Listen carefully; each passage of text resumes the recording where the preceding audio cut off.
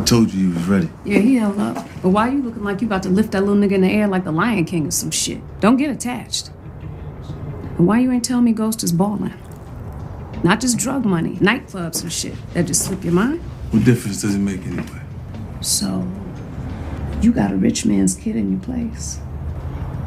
You just ain't gonna do shit with it. I was gonna use him to fuck the parents of his rich-ass friend. Break into their apartments and shit. I already turned him out. He won't be down with the hustle. You know, fuck that. He is the hustle. Ransom his ass. You get the money and kill him anyway. You are still planning on killing him, right? The point was to break his father. This way you break him twice. Once in the pocket, once in the heart. You get Ghost money, kill his kid. You ride off into the sunset. Flawless fucking victory. Right?